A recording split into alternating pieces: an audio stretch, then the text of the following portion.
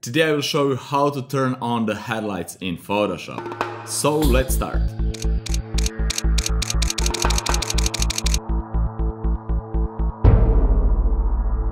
Hi guys, my name is Nemanja Sekulic and welcome to another fun episode. Today we will have a lot of fun creating some fake headlights for your vehicle to make your photos even more interesting. So let's jump straight into Photoshop and let's have fun. Alright guys, this is our photo for today and we will turn on some headlights here. So let's start. First thing what I like to do is to create a new layer and let's zoom it a little bit and create first light source. It's something like a light bulb here. Inside I will use a white brush, 100% opacity, a little bit softer. Actually it can be all the way soft, 0% hardness, and just create some basic shape like this is a light bulb. Alright, and now we need to add some layer properties to this layer here. Double click on the layer and we have some layer style. And we will go and add outer glow. Wow, it's already looking better. So you have outer glow, blend mode, it's on screen, leave it on screen. You can change the color, you can use maybe yellowish if you want, reddish, etc. I like this bluish kind of color, something like so, and I will leave it. You have these sliders here. This one, let's go all the way down. This is a spread slider. It's not affected until the size of the outer glow is selected. So we have the size, we can control the size of the glow and the spread of that glow. As you can see, we can create some really fun effect out of this. So we will choose something like this maybe, and let me see. This is okay. Here you have the range, it's something like a feather thing. Let's leave it around 50. You have the quality here, actually those curves that give you a different kind of results, etc. You can play with that and find something interesting if you want, but I will leave on default and press OK. Let's unzoom it, and this is the first light source. It doesn't look so much for now, but we will fix it. So this is the light bulb. Okay, and I will transform this layer by pressing Ctrl Command T on the keyboard and go right click to warp it a little bit, just to change the shape of it, to have the impression that this is inside here. So let me see, like this, it's not bad. Maybe to move this a little bit more here, and let's press OK to see. Yeah, that's much better. Maybe I can rotate it a little bit and warp it just a touch, like so. Let me see. All right, and for now it's good. I can blur this a little bit by going to Filter, Blur, Gaussian blur, and just blur it a touch, maybe 1.54 pixels. And that's nice for a start. We can move it, nudge it if we want, but it's really nice position. All right, the next step is to add a new layer and use a pen tool. You can use a lasso tool or anything you want, but I will use a pen tool to create a path for a light beam.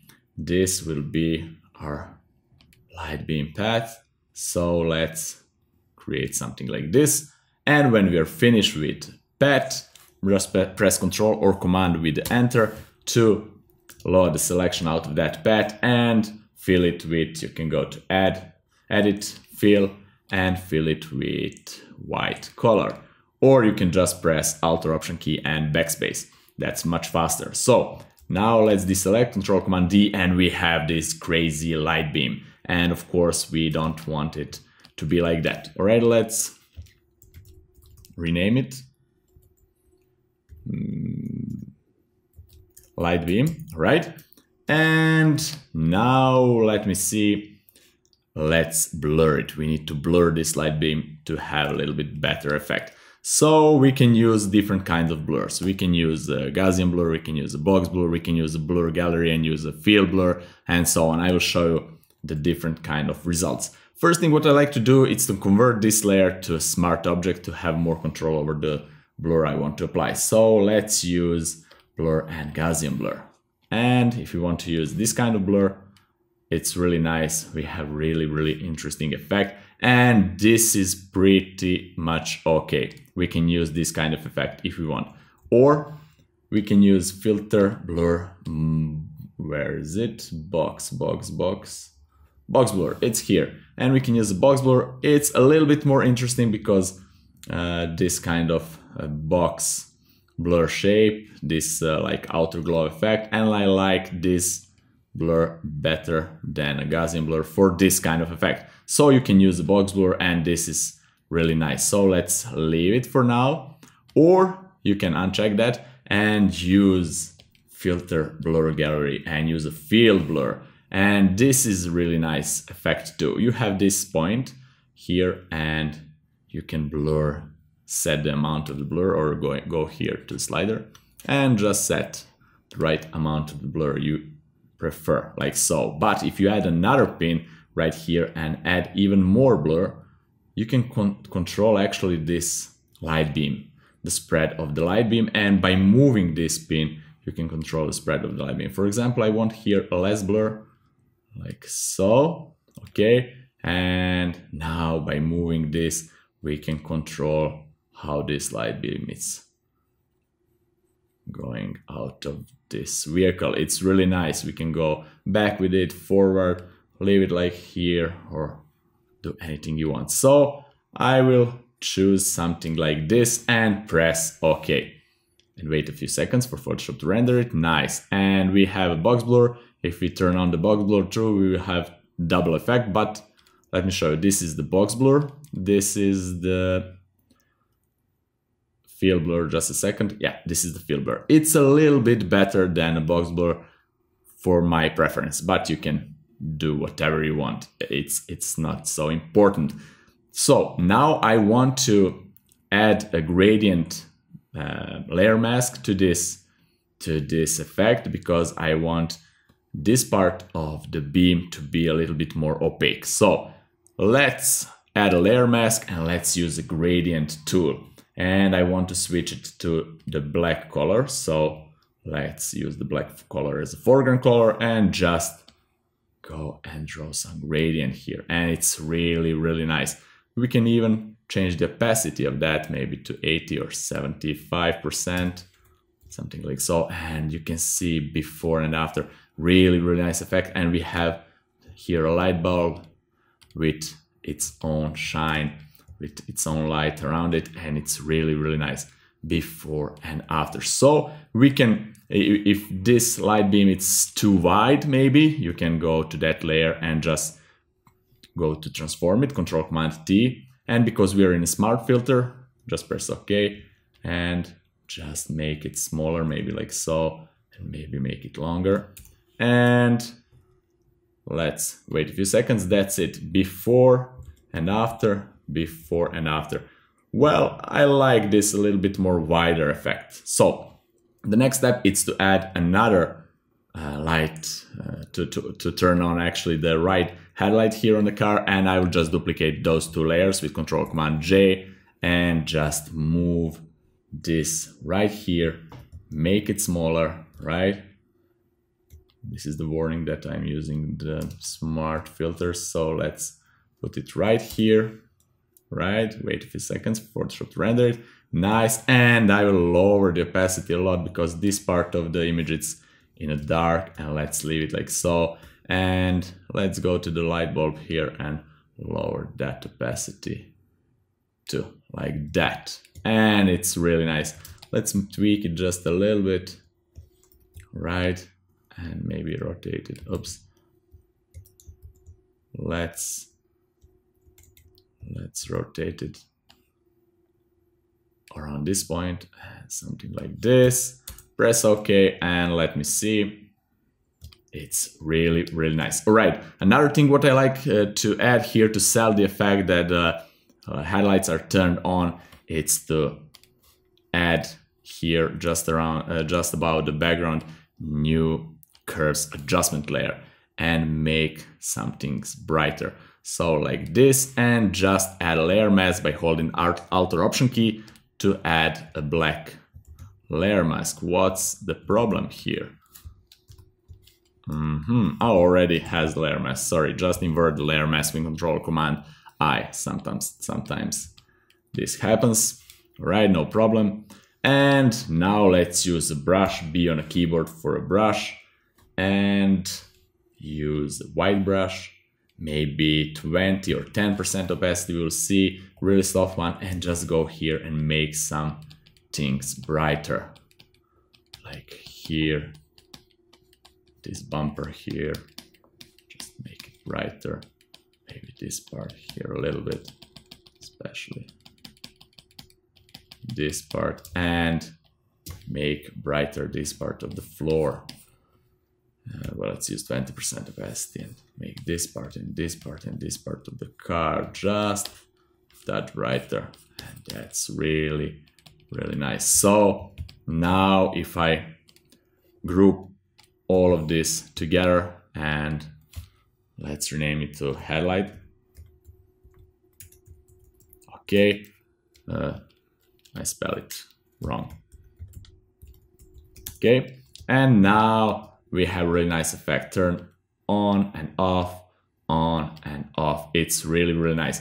One more thing that we can add here to emphasize the effect and to make this even more interesting, it's a lens flare. How to add a lens flare? I will show you two interesting ways. First way, it's from Photoshop, filter, renders, and lens flare. And for that, I want to use new layer and fill it with black, right? By pressing Ctrl or Command key and backspace, because the black is background color, and just put it in a screen blending mode because I don't want black color to affect the image, but I need something as a background for that lens flare, right? And go to the filter, render, and lens flare. And now I don't know where I need to put this lens flare, and I will show you a really nice trick how to put this lens flare exactly where you want. It's like this. First, let's hide this layer and merge everything together with Shift Control Alt E or Shift Command Option E on a Mac. And now let's go to the render, filter, render, and lens flare. And now you have exactly precise way how to put it. Let's put it right here, right? And you can choose this type of lens, this type of lens, this type of lens, and type of lens you want, the brightness of that, and so on. I will use 35mm and put the brightness around 30 or so. Press OK, and it's really nice. Maybe let's undo it and maybe make it brighter, like so. And now it's on this layer. We cannot move it, we cannot do a lot of things with that, but now we can delete this layer and just go to our lens flare layer and go again to the filter and just click Ctrl F or click on the first thing here, and the lens flare effect will be applied on the exactly same position where it was before. So this is really nice. We can duplicate this layer if we want to emphasize the effect, as you can see here, and maybe on the second layer we can delete this part of a flare because it's maybe too much. And if you don't like it, you can go here and erase it here too, just to have this flare here. Maybe lower this opacity of the first one, or maybe hide it, depend of your preference, but I like it like so. And here you can see really nice effect before and after, before and after. And that's one way how you can add a lens flare in Photoshop, by using a Photoshop filters and lens flare plugin. So let me show you now another method that I really like it, and I use it all the time when I'm dealing with the lens flare.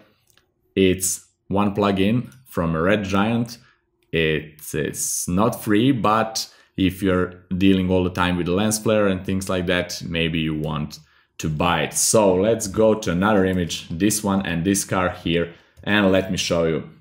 Let's use filters and Red Giant software, No Light Factory. And here you have a lot of different lens flares. Really nice piece of software, this plugin for Photoshop, and you can use it in Premiere, After Effects, and so on.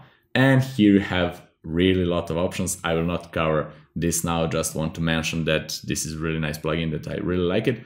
And maybe I like this basic spotlight for this car. As you can see, you can move this, and here you have a lot of options for these spotlights, for all settings about that. Here you can make it brighter and you can scale it, but maybe like this, it's nice. You can change the color of that and so on and so on. And here you have exactly the same problem like with the Photoshop filter, render and lens flare. You will put it on this layer, but I want to put it on a separate layer, on a black one with screen blending mode.